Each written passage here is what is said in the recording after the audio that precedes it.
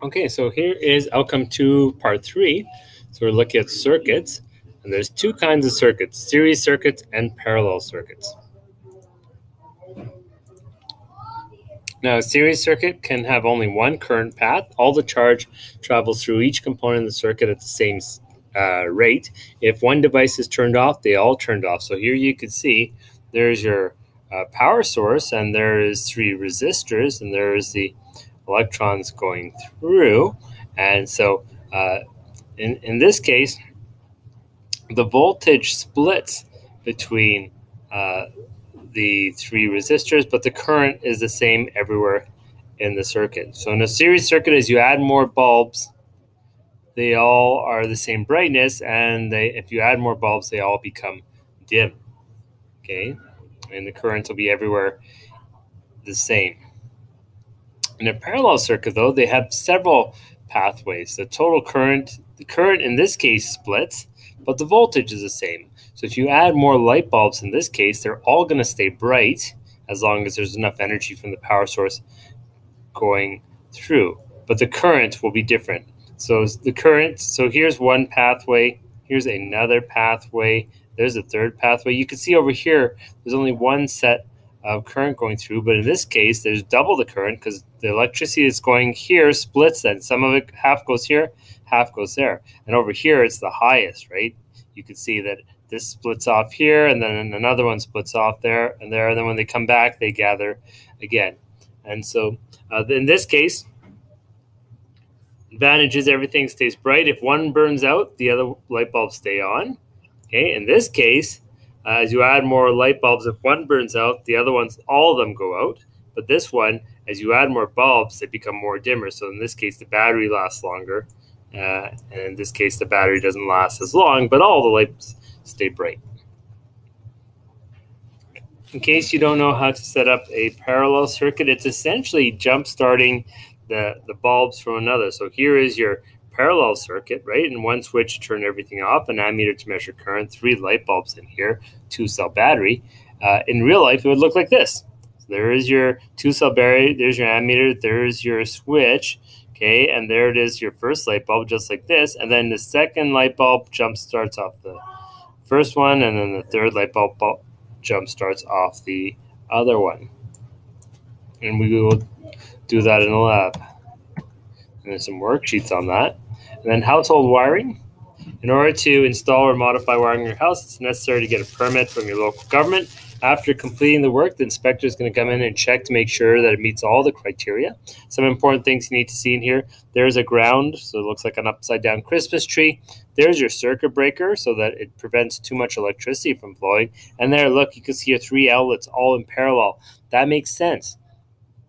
If you did not make your outlets in parallel, if you made them in series, as you turn one device on, the next one on, the power to each one would be reduced. But by setting it up in parallel, the power stays the same. But then we also need a circuit breaker so that if there's too much electricity flowing, the circuit can break open. In digital devices like your computers, your cell phones, you have the same 4 basic parts. You have the conductors, but these wires are thinner. Okay, you have, and of course they're usually shorter. You have loads that are resistors, lamps, and motors. Switches, there's transistors. There's millions of switches inside computer devices, right? Not just one to turn on and turn off. It's all got binary language, zeros and ones. And the source of electricity could be a 120-volt electricity outlet, or it could be a battery of different voltages. And the switches has only 2 states, right? On or off, zeros or ones. This is known as binary code or machine code, right? If you've ever seen machine code, you've seen it's a whole bunch of series of zeros and ones. These are the electronic switches in modern digital devices. They're called transistors.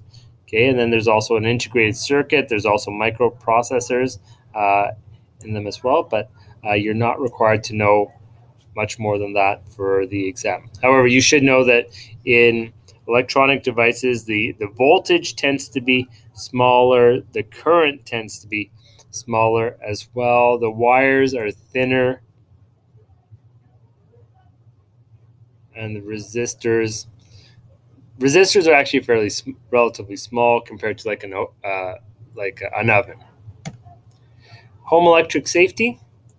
Okay, so it doesn't take a large amount of current to do some serious damage. It's not really the voltage, it's more the current.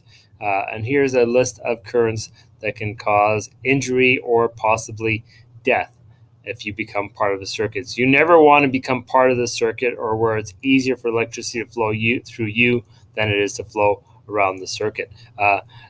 This is a real problem with anything that generates heat, right? Because it draws so much current. But if there's a pathway from you to bypass the resistor in, like, say, your stove or in a toaster, it will, and of course, devastating effects. Household safety: you don't overload plugs by plugging in too many devices. Never work on or clean appliances that are still plugged in. You can get a very bad shock. Replace any frayed or worn out electrical cords because they could cause a short circuit, causing a fire or giving you a shock. Use receptacle covers on easily accessible outlets, especially if you have small kids, or like I learned, for our puppy, we're making sure they can't get easy access to that. Never use appliances near a sink, bathtub, or with wet hands because you could get a lethal shock from that.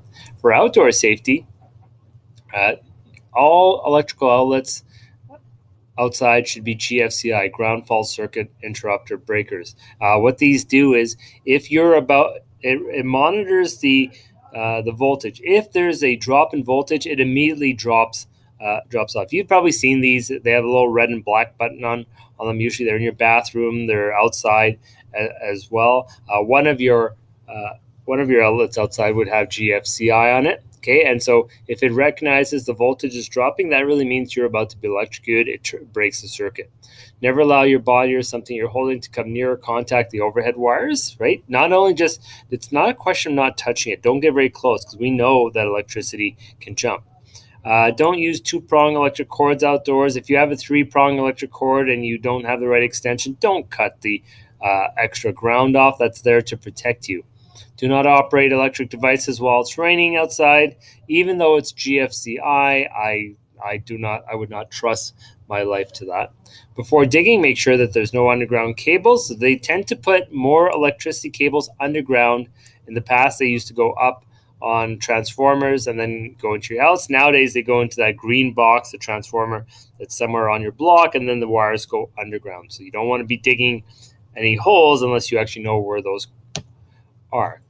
Household wiring. Practical wiring means that your house is wired up in parallel and the voltage across each device is the same. So that means you turn on one device, it does not draw electricity from the other ones and make them dim. And once again, there's your circuit breaker, there's your ground. Problem with this is if you plug in too many things, the wires could get too hot and cause a fire. That's why you have fuses or circuit breakers to protect the household circuits. So if they break open, you have to unplug a few things, turn a few things off, and turn it back, plug it up, and reset it. Otherwise, the same problem is going to happen. Even good conductors have some resistance. Now, how do you get the lowest resistance? Big, thick wires would have lower resistance, right? And shorter wires would have lower resistance, and cooler wires would have lower resistance. And so here are the things: length of the wire, cross-sectional area, temperature. What material? Of course, copper has less resistance as well, so you'd want to make your wires out of that. And that is the end of outcome number 2 video notes.